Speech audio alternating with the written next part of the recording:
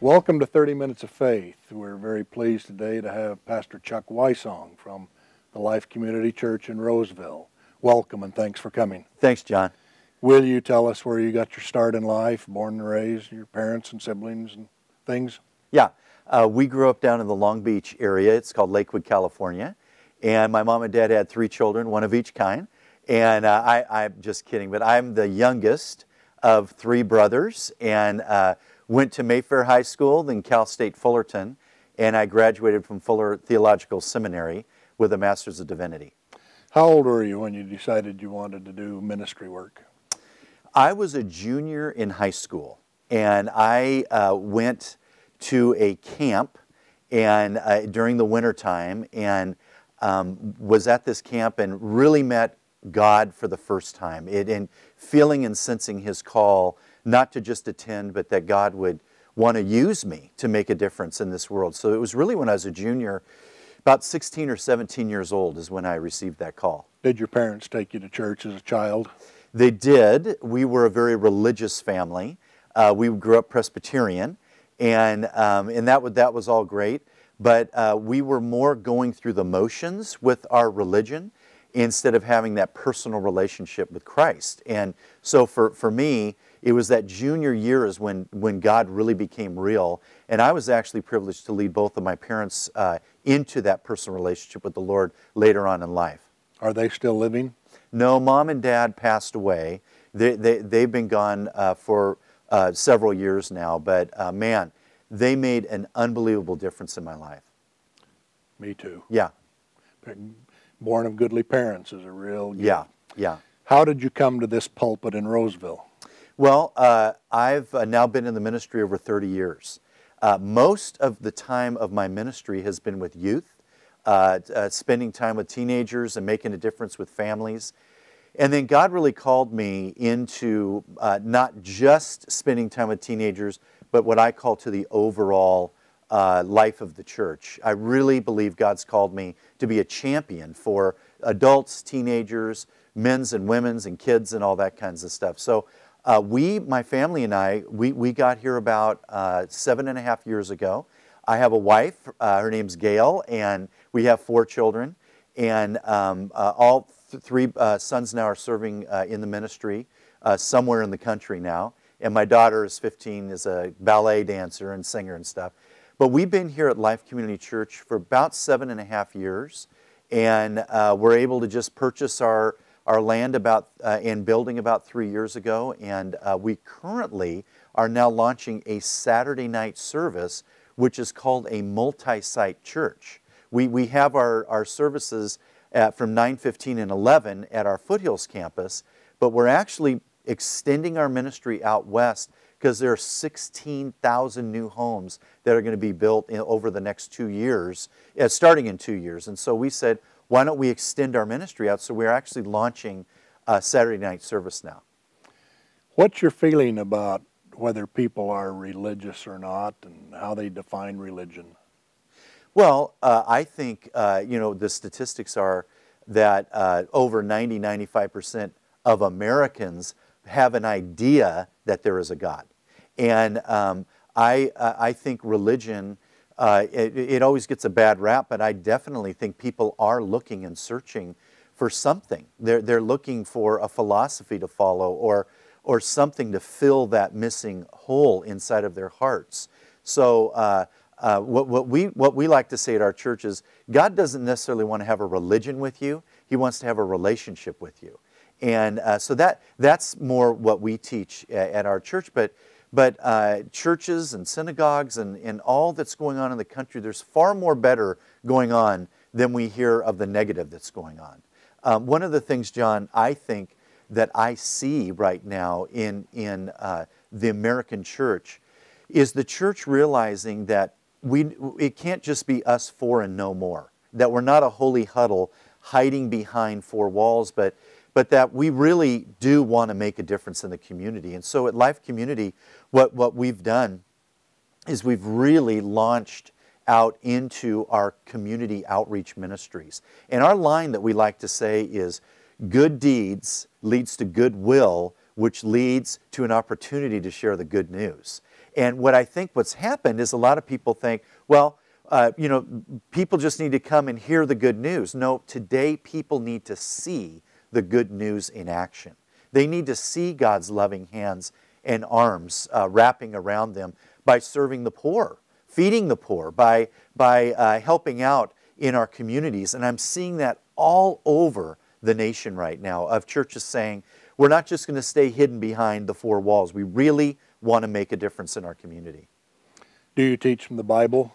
Yes, I do.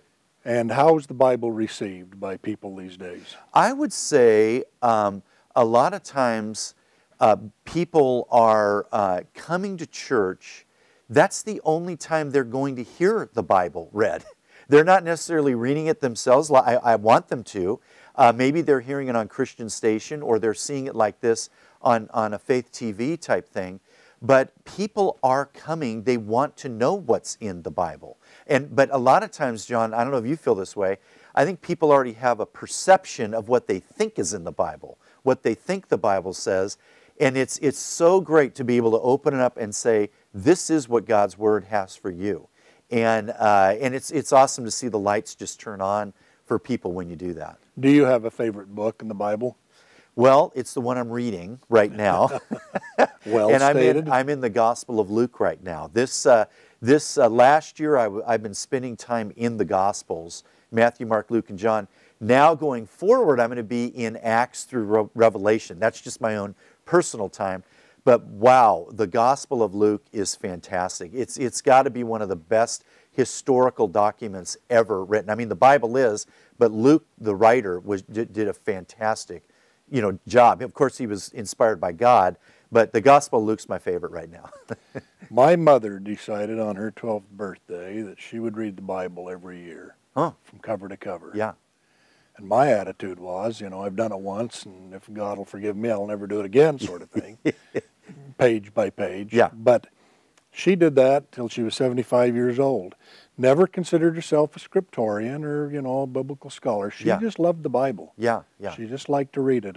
And she would say, I'd say, what's going on in your life? Well, I'm in the Gospel of, or Paul's talking to, the Ephesians, and away she would go. Yeah. Do you find religion to be routine in those people who view themselves as very religious? Well, again, I think people can get comfortable in religion.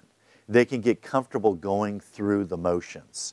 It's when God's timing shows up in a person's life that they realize there's more to it than just being religious, going through the motions, doing good works. That this God is a personal God. Jesus told us to pray, Our Father. And that means literally Abba. That means Daddy.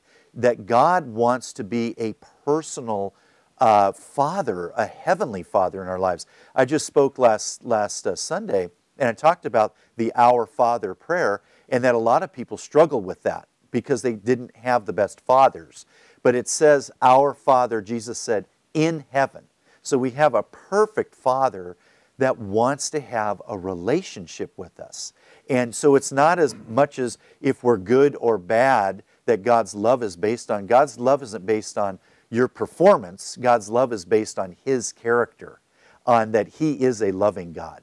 He is a faithful God, a kind God, a just God as well. But so that's kind of what I think. I think people are yearning for more than just going through the motions. Do people know how to pray? I think a lot of times people use prayer like it's a vending machine. They just put it in and they just hope that God's just going to give them what they asked for. And prayer is much more than that. Prayer is literally, if you think about it, God is pursuing us in prayer. He wants to be in a relationship with us. And so when I pray, I simply start off with praising God for who He is. I actually say I brag on God. I say, God, you are a holy God. I praise you that you are a loving God, an all-knowing God, an all-powerful God. And then I move into a time of what I call confession, where I will just say, Lord, I've messed up here, or show me areas where I've messed up, and I want to confess that. And then I move into a time of thanksgiving. And then last is when I start praying for others and praying for myself. But I think mostly people are always praying for themselves, and they're just saying, God, I want this. And I think God's saying, I'm more interested in a relationship with you rather than just being a vending machine with you. One of my earliest recollections was kneeling at my father's. He was sitting on the bed. I would kneel at his knees, put my arms up on his knees, and he'd say, you know, bow your head, close your eyes, and pray, and just pretend that I'm Heavenly Father, that you've got your hands on Heavenly Father's knees, and He's right here, and he can just reach out.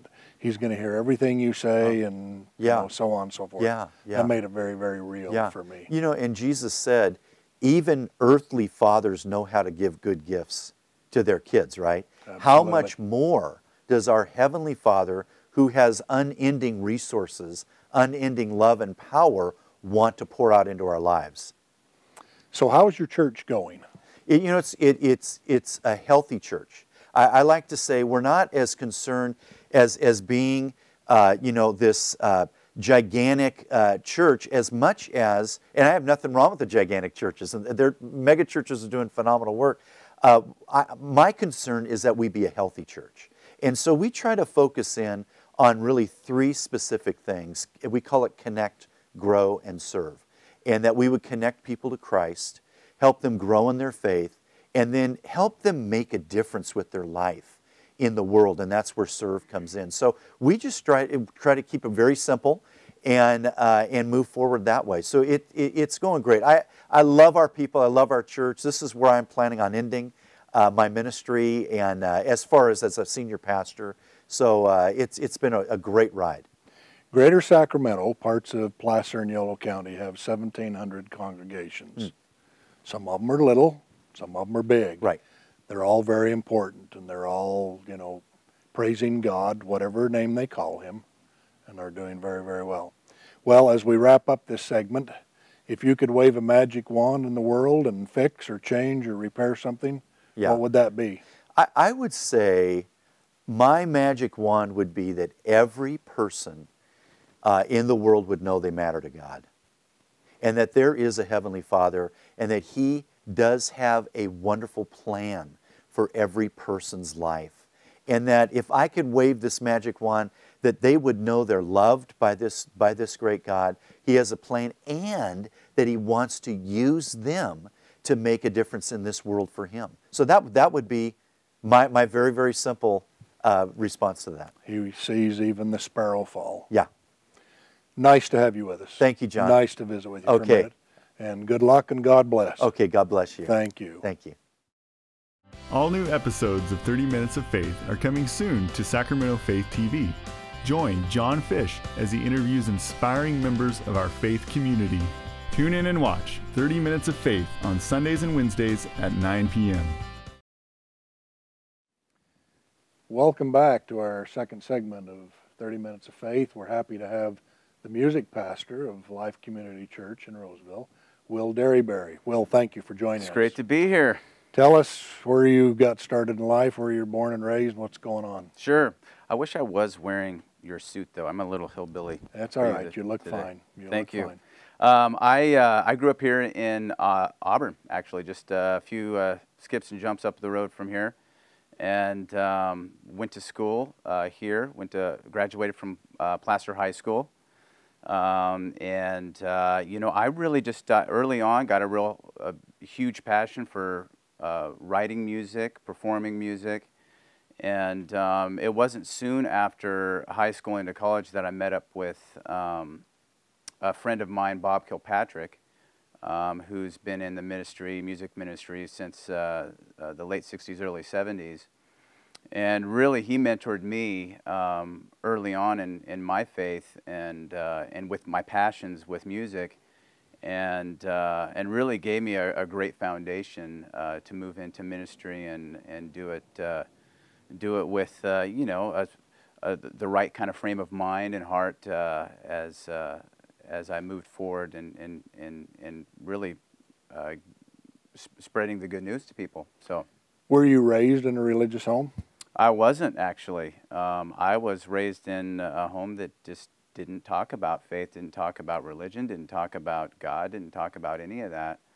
And so it was quite the experience for me when I came to know God, and there was this sense of like, well, who am I now? And so there's a lot of great questions that I had that I really was seeking out myself to find, rather than having people feed me answers early on. I felt like that really helped me.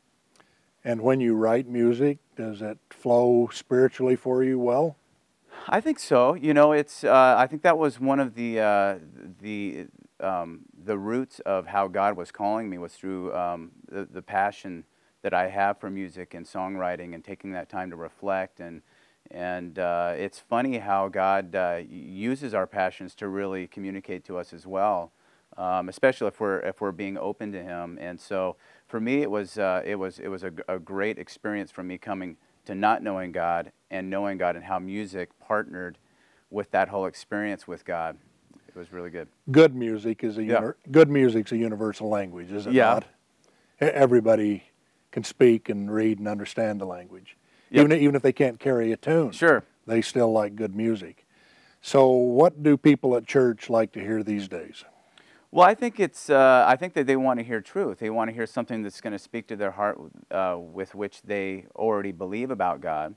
But I think also too, one of the big strengths in when you're gathering together is one, you're connected with the pastor, so that when you're coming together to bring forth God's word, that you're doing it in a way that really is a partnership. So that there isn't this, well, he's doing his thing here and he's doing his thing here, and the truth isn't matching up, or the themes aren't matching up. And so I think that having a seamless message is a big part of it. Of course, it rooting in truth in God's word. But I think that there's, you think about stylistically, everybody's got their choice as well. But I think that there's a real plus in remembering songs from the past, as well as songs that are happening right now, because people have those things that they've those moments in life that they've created in their minds, and they look fondly back to those songs that they may have heard 20, 30 years ago, that you bring back. It just takes them back to a place of maybe strength, or maybe a reflection of maybe some things that they went through that was hard, but God brought them through. There's all those things that kind of come in, but I think remembering past and present is great when selecting music and song and that. Are you familiar with the old Christian hymn, "There is a green hill far away"? No, but a lovely old hymn about maybe I should the Mount of Olives, and just some of those things. That doesn't matter too much, except to say that in my childhood there were two women in church. They were both blind. Yeah. One played the violin, one played the piano. Yeah. And they would stand together, and if the one playing the piano played the piano, the other one would sing. If the other one played the violin, the other one would sing. Wow. And they would sing as a prelude opening, to church. There is a green hill far away. Mm-hmm. That would speak without volumes. the city wall, I think it was, and it talked about Christian things and Christ-like things, and it moved me every time, even when I was just a little boy. Yeah. I could feel it and what was going on there. Do you sing at home? I do. Yeah, I do. You have children? Yep. And do they like to sing? It's funny that you asked that. I just the other day was singing, and I had my two girls, Ari and Ruby. They're 6 and 4, and I'm trying to like rehearse and get things down. They're pulling on me and pulling stuff out of my pockets, and I told them, I said, well, what do you need? And then they just proceed to finish up the song I was just singing. So it was like one part extremely flattering, and the other part was like, it's pretty annoying. But yeah, I think they're just now kind of discovering music and wanting to maybe kind of go down that pathway to learning how to play an instrument and do that. So. And at church, do you have other members there who participate actively in the music? Yeah, we've got about, I want to say around 30 different folks that play various different instruments that are plugging in and getting involved, and it's just a great group of people. One, that we're beginning to see a high level of musicianship, but everybody on our team has just got an awesome heart and wanting to serve, and we all just get along great, which isn't always the case when you pull a whole bunch of musicians together. But in this case, it really is true, and it's fun serving with everybody who's a part of that team. Did you have to work hard to become a musician, or was it sort of born in you? No, I think that it was a lot of work, but I think what really helped, and I think probably helps in a lot of passions, is that it's something that I love to do. So it helps in that endeavor to kind of lose track of time or lose yourself in it. But yeah, I remember just spending hours and hours trying to get better, recording myself going, oh, I don't like that, I need to do this different, but yeah, just spending hours doing it, one, to get better, which was a lot of work, but two, because I love to do it. So when my mother was a little girl, 3 I will say, yeah, they would turn the player piano on and watch the keys jump, and by the time she was 5 or 6, she could play the music from the 20s and 30s, just play it, you know, half memorized, half by ear. Mm-hmm. So I grew up in a home where I could just sing to her a new Beatles song or a new Beach Boys song, and she would play it. Mm-hmm. And that worked really well, and it worked really well for my friends and all those other things. She had a stroke when she was in her mid-70s, and after she came home from the hospital, I said to her one day, sit down and play Lazy River for us. And she said to me, I can't remember how to play the piano anymore. And it didn't seem to faze her too much. It was just like, I can't do that anymore. And, and the rest of us were real sad. And, you know, but people who bring music to us bring a lifetime of peace and enjoyment and pleasure and all those other sorts of things. Where do you see your role as the music pastor? What are you supposed to be doing on the Sabbath days? Yeah, well, you know, I think it's one, to bring leadership and focus people on what worship is about, but also too, I think there's this sense of empowering. I want people to feel empowered to express their heart and their mind to God, and hopefully at the same point help people get past all the other things that when they come in on a Sunday morning or a Saturday night as we gather, to get rid of all that other stuff that's coming at us continually. That's nicely put. Really focusing us in on giving worth and adoring God and really meditating on His truth as we sing out. So, how do you choose the music you're going to present? I really like to know in advance, like where we're going scripturally, thematically in the message, so that I can best partner where we're going to be going. So for me, knowing a few weeks at least in advance where we're going really helps me, because I think it really, again, it comes with all those things that can distract us. Even coming together with a pastor and not really knowing what we're wanting to communicate can be a distraction. And so that's kind of where I start, is where are we going scripturally, where are we going thematically, and then go from there. Once you know that, is it easy for you?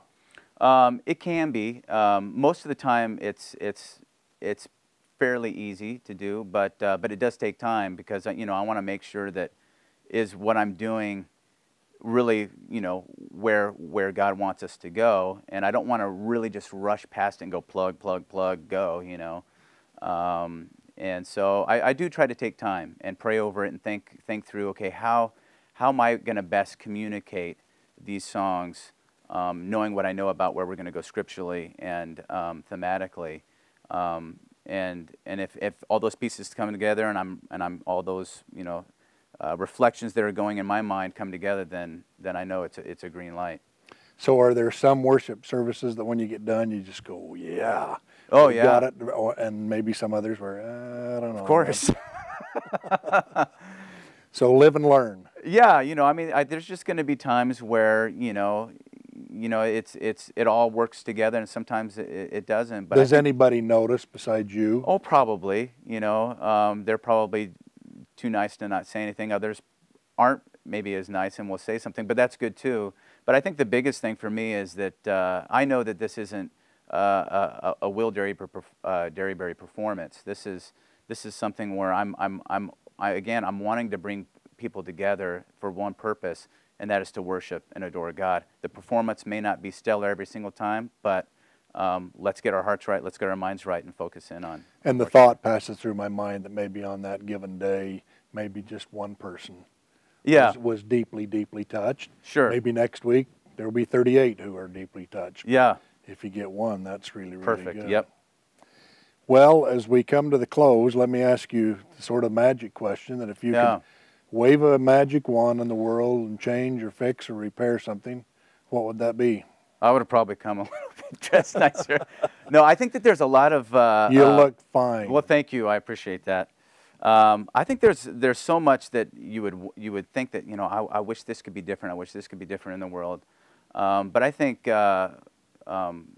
within our community here that I see and have experienced myself is that life is busy. There's a lot of busyness going on, and there's less time spent with family and friends and having dinner with people and just getting to know and be with people. And there's more focus on getting the job done, getting this accomplished, making sure that the house is clean, making sure, I mean, all those different busy things that get in the way, which is good things, but nonetheless, I feel like there's going to be enough of us at the end of our lives wishing that we had just a little more time spent with each other. Well, thank you for taking the time to be with us today. That's enlightening and fun to hear. And thanks, John. God bless you in the work. Bless you too. Thanks. Thanks so much.